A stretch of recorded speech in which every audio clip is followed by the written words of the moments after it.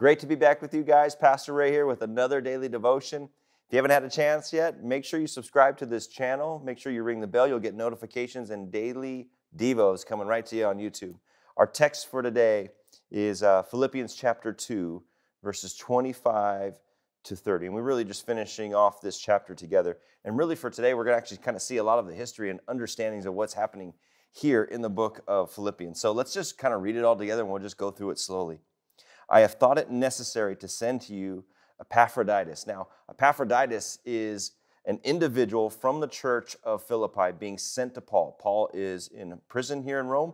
He's on house arrest. And if you were part of one of our daily devotions, we kind of even talked about how being on house arrest back then actually meant that the prisoner had to pay to be in prison. Think about that. They were paying themselves. So the church in Philippi, one of the main reasons, not the main reasons, I guess, but one of the reason that Paul so loved this church because they were so generous in their love, tangible and practical, that they would send him resources. And as they're sending Paul resources to help him while he's in prison, they also sent Epaphroditus with that gift, but also to minister to Paul's soul. So they were constantly, for the sake of the gospel, partnering together, this church in Philippi and the Apostle Paul and his crew and his team and all the places that they went. So here it says, I thought it necessary to send to you Epaphroditus. So Epaphroditus has gone to Paul. Now Paul is going to send him back to the church.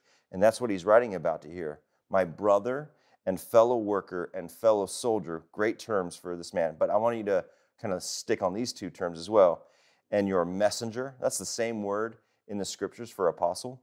And minister. That's another way that Paul would describe officials in government roles. He would call them ministers or even angels that would minister to people. So he's using these terms for Epaphroditus, and what a tremendous man of God this individual was. And he says, to my need, for he has been longing for you all and has been distressed because you heard that he was ill.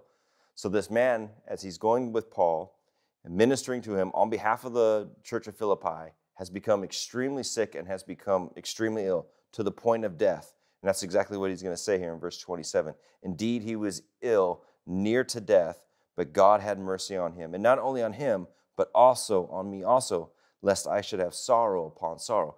Paul is not wanting him, while he's being ministered to die in his time and presence because he so loved this church and he didn't want his heart to break as a result of that. And let me just jump real quick, and you don't have to go there, but it's the same book. It's 4:18. And I just want you to see, this is what Epaphroditus was bringing to Paul. I received full payment and more, and I am well supplied, having received from Epaphroditus the gifts that you sent, a fragrant offering, a sacrifice acceptable and pleasing to God. So just once again, going into the context of what is happening here at the end of chapter 2. Now let's go to verse 28. I am the more eager to send him, therefore, that you may rejoice at seeing him again, and that I may be less anxious. So receive him in the Lord with all joy and honor such men, for he nearly died for the works of Christ, risking his life to complete what was lacking in your service to me. So one of the reasons Paul is saying this is because as they are sending Epaphroditus to minister to Paul, Paul is sending him back kind of early. And so I'm sure when he shows up, the church is going, what happened? And in this letter that's coming back to them, they're going to see, hey, accept him back with joy. He has totally ministered to my need, but we're now sending him back to you, so I will be less anxious, and he can continue the work of the ministry at this beautiful place in the church of Philippi.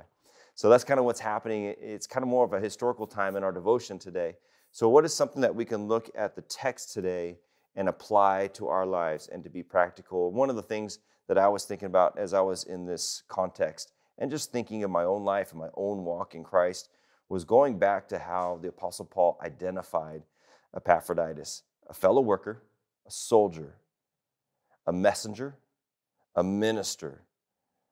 Isn't those some great terms? And so I look at things like that and I go, okay, is this true of me in my walk and in my work inside of the local church?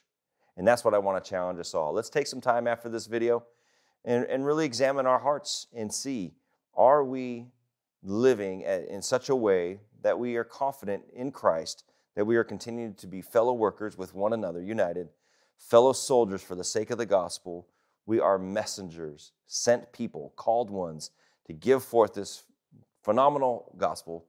And are we ministering to one another, but not also to one another, but also to the needs of those who so desperately need this gospel as well? So there's your challenge for today. Can't wait till we meet again next time. God bless you guys.